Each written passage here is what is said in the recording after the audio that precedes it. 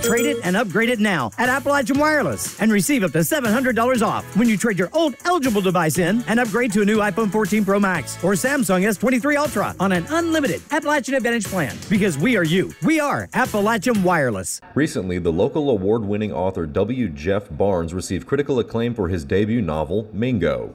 This historical fiction novel tells a story set during the overlooked historical period of the West Virginia Coal Wars.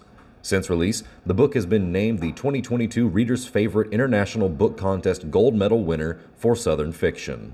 Mingo is historical fiction, and it tells the story of fictional brothers, Durwood and Bascom Matney, who become separated in 1908 upon the death of their mother in Matewan or in Mingo County, West Virginia. And when they reunite 12 years later, it's on the day of the Matewan shootout. And they find themselves on opposite sides of this gun battle, hurtling towards the Battle of Blair Mountain, which was the largest armed insurrection in U.S. history after the Civil War. Barnes was inspired to write thanks to one of his high school teachers, saying she was the reason he was drawn to writing fiction.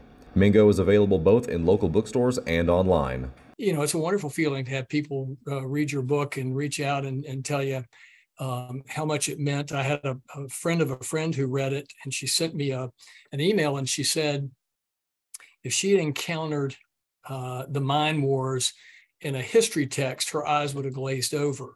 But in the context of historical fiction, she found it interesting and compelling. And then after she finished my book, she then went out and did her own research on the mine wars, which I think illustrates the power of historical fiction, how it can draw people in and introduce them to an event or people or both that they might not otherwise know about. I've spoken to the West Virginia Humanities Council and book clubs, and again, not only just to talk to them about my book, but to introduce them to this important, but I think often overlooked period of American history that tends to, if we took the time to kind of study it, would, I think, help us figure out how to get past where we are today. But again, it's been a pleasure to have people actually read my book and tell me that they enjoyed it.